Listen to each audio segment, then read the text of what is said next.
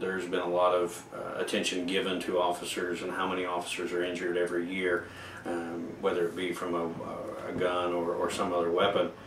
We felt that it was very important to address that situation, because up until this point, without the CLERF funds, we would not be able to have been able to afford to purchase these several $1,000s worth of emergency medical packs for these officers.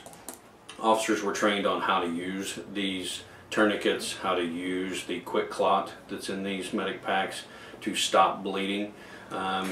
It was addressed more so as basically an officer is in a fight. He is actively dealing with a suspect and has been injured.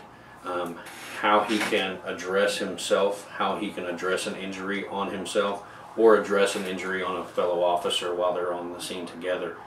These emergency medic packs are going to be vital if a situation arises where an officer is injured. Yeah, these medic pack came about by one of our police officers, Rich McCall. He did a couple of private security tours over in Afghanistan, and he realized over there that these military officers were carrying a small medic pack with them all the time, for the sheer fact of what happens if.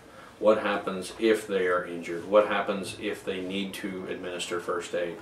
So he brought that knowledge to us and said, hey, let's look at something that the officers can carry with them all the time. Not in the car, not in their bag, something on them. Because if an officer is in a firefight or does have, is shot at, he's not going to have time to go back to his car. He's going to need something on him to administer that first aid to himself or to a fellow officer. These are another step to give the officer the tools to survive.